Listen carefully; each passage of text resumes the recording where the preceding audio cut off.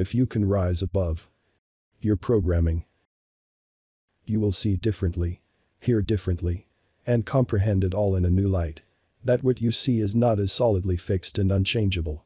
Where you are right now is more of mental prison than physical hindrance. The problem is never out there. But we have been taught to always look out there, blame the world, and outsource our life to some external power or God. Not knowing that God or consciousness is experiencing this whole thing through us. It is not imposing its will on us. Rather, it is taking our direction and then materializing this life in the light of what we are mentally. So, if you are a person with a mindset that you are not good enough, it will materialize circumstances, events, and people to make sure that your inner conviction and belief is outpictured and validated. You see, consciousness is a big responsibility. It is your job to direct it. But it can't be done if you see an outside force to be controlling your life. Then you are impotent. But if you give your inner reality all the power, that my beliefs, thoughts, and feelings are the real reality, and my world is being sculpted every moment via my thoughts, feelings, and beliefs, then you are overpowered. You can then do, be and have anything. Because the power is back inside you. Inner power is all that changes the world. If you derive your life from this perspective, then you can change anything. This solidly real world will start to crumble right before your eyes. Only because you have changed your inner world. You were able to see past the programming. And the moment you see past it, it all seems a bit absurd. That is, what you used to believe in. That you are not good enough.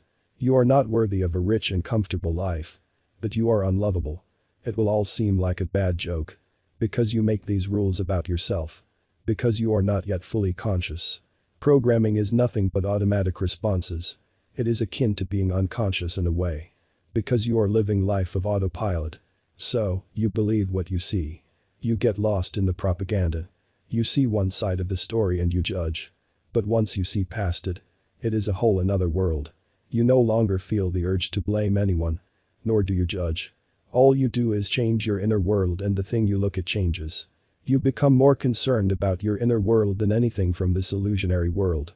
And so, you start to control your life. Deliberately creating what you want. Purposefully experiencing what you want to experience. This is when you will realize that I am far greater than I thought. Even the sky is not a limit for me. I can have what I want. And experience what I want. And I don't even need anyone's help to do it. Yup. Your consciousness will take care of it all. It will all be done for you in ways you can't predict. The mastermind of this entire existence has all the ways and means you know not of. So, decide what you want. And give it to yourself by not doubting it. Not second guessing it.